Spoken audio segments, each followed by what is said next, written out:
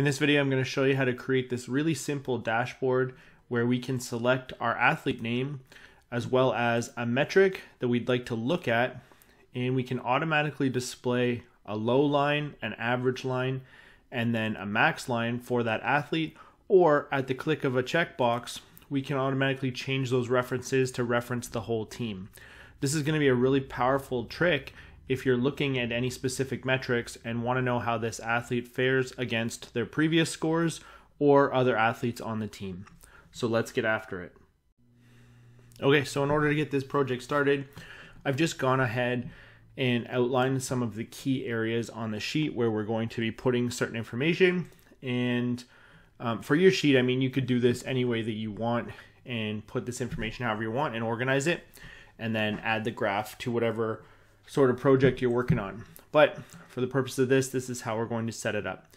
Now, the first thing you're going to need to know is we have a data file here, which has the different athletes, their position, and some testing variables, and that's what we're going to actually be pulling our data from. So the first thing we're going to do is just create a box where we can actually select our athlete name, and this is going to allow us to pull out their values. So under the select athlete box, we're going to go to data, data validation, and select list from range, and then I'm going to select the data range, and I'm just going to take this first column, but I'm going to start it at A2. So we're going to go from A2 all the way down the A column, because that is where my names are stored. And when I hit OK, Google Sheets is pretty smart, so it will not show me any duplicates. I will only be able to select the 3 athletes that that are in that list. So then part 2, we're going to now use a formula to pull out their actual position. So for this, I'm going to use a VLOOKUP formula, and it's going to look like this. I'm going to type equals VLOOKUP, open that up. It's going to ask me what I want to look for. I want to look for this athlete name, which is stored in E3. Then when I close this off, it's going to ask me the range that I want to look for it in. If I go to my data range, I am going to select this whole data table, and then comma, it's going to ask me the index column. So I want to look at position, so I'm going to index column 1, 2, 3 across, and then I'm going to type in false because the data is not sorted. When I close this off, what we should do is automatically pull out the position for that athlete. Okay, so that's just a really powerful way if you want to match for one variable and pull out another variable.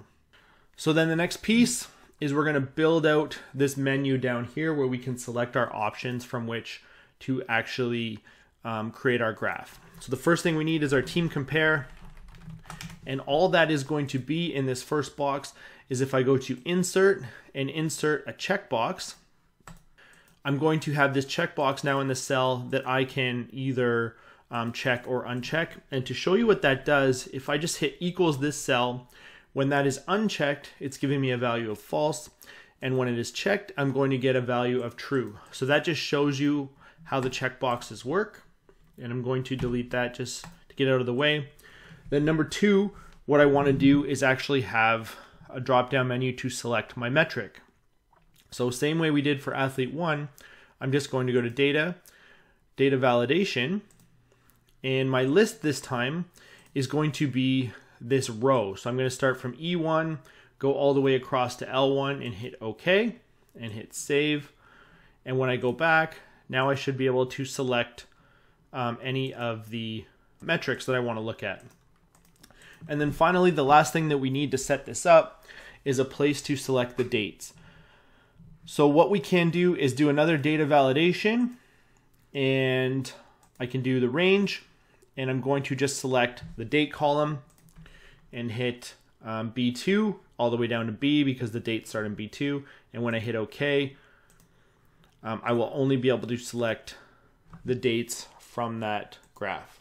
Okay, so that is all of the key information that we need for our chart. So now we have to start doing some lookup formulas to pull out the variables based on the things that we select. So the first thing that we're going to pull out is the date, just got to make the text black here. The first thing we want to pull out is the date, the athlete name, and the actual variable that we're looking at. So I'm going to type in equals here. So we're setting up this little table where I'm going to be pulling out the variables. The way that we're going to do this, it's going to be really important that this little table, that the headings actually match the headings here. Okay, so we have date, athlete name, and CMJ. The date is always going to be equal to the one that we select, and then the athlete name is going to be equal to the one that we select. Now what we're going to do is we're going to use a new formula that we've never used on the channel before called dget. And what dget does is it looks through a database of values and matches based on a set of criteria and then pulls out one variable. Now we could do this with filter, we could do this with index match, we could do this with VLOOKUP, but we're going to use dget so that I can introduce you to a new formula that you may not be able to, that you may not have used before. So how this formula works is I'm going to type equals dget, open that up, and it's going to ask me where my actual database is. So I'm going to go to my data and select all of the cells. So in this case, we have data A to L. And then I'm going to hit comma, and it's going to ask me what the field is that I'm actually looking for. Okay. In this case, the field is going to be B11. So we're looking for the field of counter movement jump. And that's why we've selected our variables right from the headers. And then comma one more time, it's going to ask me what my actual criteria is. Now here's the cool thing about dget. It's smart enough to know that we're looking in a database, and if I just highlight all of these cells as my criteria, it's going to know to look in the date column and look for this date, and the athlete name column and look for this athlete. So it should see in this data column, or sorry, in this data table, we're going to look for the value of counter movement date or counter movement jump when the date is equal to this and when the athlete name is equal to this. When I close this off, it should give us our formula or our value. And if I select any other test, because of the way that we've set this up, you can see that it automatically changes to reflect those values. So that's a really powerful formula if you are looking for one variable out of a full data table. Now the caveat to that is if there are multiple matches for that, then it's going to give us an error formula. Okay, so this is only good when there's one unique value that we're looking for. So there's only one counter movement jump from athlete 1 on this date. Okay, so that's just a caveat to that. So that's how we're going to get that value. And then next what we're going to want to do is pull out the average, maximum, and minimum. So I'm going to type in the athlete's name. So again, we'll choose here. And then what we want is average, max, and min. And we already know how to find this value. So I'm just going to copy this dget formula down there and paste it in. So we have that formula all figured out. Now for the average, max, and min values, what we want to do is build in the functionality that we can either do it by athlete or we can do it by the whole team. So we're going to build out a filter formula to create that range. So how this is going to look is equals filter, open this up, and it's going to ask us what the range we actually want to look for is. Okay. In this case, the range is going to be the actual value that we've selected. So counter movement jump. So in this, we're going to have to do an index match for that. So what I'm going to type in is index, open this up, and the references that we're going to use is the actual data columns. So what I'm going to choose is A all the way to L, but we only want A2 to L, and I'll show you why that's important in a few seconds. So we're taking basically all of the data. And then comma, it's going to ask us what row we want. Well, we don't care what row we want. We just want to look for a column. So for column, we put one more comma. We want to match to the actual one that we've chosen. So what I'm going to type in here is match, open that up, and we want to look for this name, okay, of the actual test that we've chosen, and we want to look for it in the actual headers row. So I'm going to select data 1 to 1 all the way across. and we want to match for it when it is an exact match. So I'm going to type in false and open that up, and close that off. And then I'm going to close off the index. Okay, so if I go back to here, it's going to give us an error right now because we have no conditions from which to look for it. So let's look at it when athlete name equals athlete name. So let's try this. When data athlete name equals the athlete name that we've actually chosen.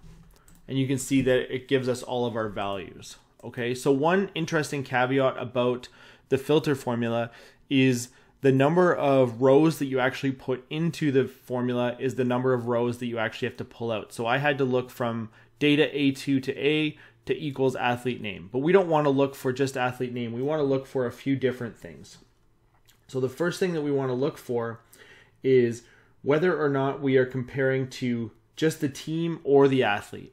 Okay, so what this is going to look like is we have to actually build in an if formula in here. So we're going to type in if, and what we want to look for is if this is true, D10, meaning that we're going to be looking for a team compare, then what I'm going to do here is the value, if that is true, then I want to filter out all of the values. So we're going to create a formula here that just will filter out everything based on what we've done. So what we're going to use is a formula called isBlank, and we're going to filter out basically all of the athlete names that aren't blank. So I'm going to go A2 to A, and what this is going to return, if these are blank, it's going to give us a value of true, but because we know that they're not going to be blank, we can do equals false.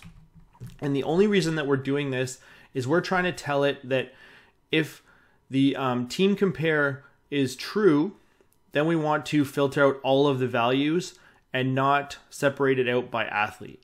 Okay.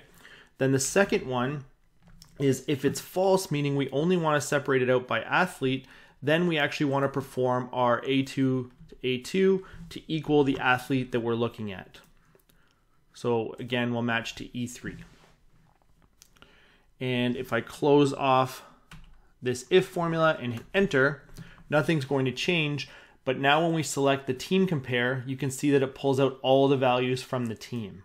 Okay, so this is our range based on whether we're comparing to the team or not. So what this looks like is filter, index match to find the actual range that we're looking for. And then we do this if formula to look at that value. So if D10 is true, meaning we've clicked this checkbox, then we want to filter out everything, and we can do that by looking to filter out everything that is not blank. Okay, so we type isBlank, the data range in question, and then when that equals false, then we're not going to filter that out, but it should always be true. Otherwise, we're going to match athlete name column to athlete name. Then the final variable that we want to build into here is the actual date. So I want to only filter out all of the data up to this date. So what this looks like is I can take the date column, in this case B2 to B, and I only want that when that is less than or equal to the actual date that we have selected. So I'll hit enter here, and now you can see that changes, but as we change the date, that changes the amount of values we have, and this still works here. Okay, so I hope that makes sense. I know there was a lot to that, but again, just to take you through the formula, index, we're matching for the actual column that we want, and then using an if formula to build in the functionality to add or take away the team compare, as well as matching for the date when it is less than or equal to the date that we've selected. Now, the cool thing about this is now that this filter formula actually works, all we have to do is paste this inside of an average value or average formula, because it's going to take all of these values and take the average of them. So what this looks like is I'm just going to take this whole formula here all the way from filter all the way over, hit Control C to copy it, and under average, I'm just going to type equals average, open that up, paste that whole formula in there, close it off, and it's going to give me the average. Under max, I'm going to type equals max, paste that whole formula in there, and it'll give me the max. And then under min, I'm going to type equals min. Open that up, paste the whole formula in there, and then it'll give me the min. And because we've built that filter formula out, you can see that as I change this, all of the values are going to change to reflect that. If we want to include the team, we can include the team compare, or we can still change the athlete, and you can see it'll work, okay? So that's how we're going to do that piece. Now it's just a matter of building out our graph. So what I can do here is just highlight all of these and go to Insert, Chart, and you can see it's going to give me a graph with all of the values already on it. And all I'm going to do is go to Column Chart, but I'll change it to a combo chart, and it's going to give me a graph that looks kind of like this. When I go to Customize, I'm going to turn off the legend, and now I can just take the series. I'll take the average series, and I actually want that to be sort of like a yellow color. And I'm going to make it a stepped area, and I'll take the line dash and change it to like a dashed line, make it 4 pixels. And then the area piece, sorry, I want the line turned on. The actual area we want to be 0% so we can't see it. So that's how we change that to be there. And then we'll just do the other two as well. So for the minimum, we're going to want it to be a red value, stepped area, dashed line, 4 pixels thickness, turn off the area. And for the maximum value, we're going to want it to be sort of a green color, and stepped area, line dash, turn off the area, and 4 pixels. And now we have this graph that displays both our minimum values and our maximum values, as well as the average, and we can change it to scale for the actual team for any one of these values. And as we change the dates, all of the values are actually going to change around to reflect what we're looking at. Okay, so I mean, this is a really powerful type of graph because you can use this to display any number of metrics, and it will automatically update and change to display anything that you're looking at. So I hope this trick helps you out, and if it does, please like and subscribe to the channel because that really helps me out. And if you could share this video on social media so that more coaches can see it, that would be great. Thank you.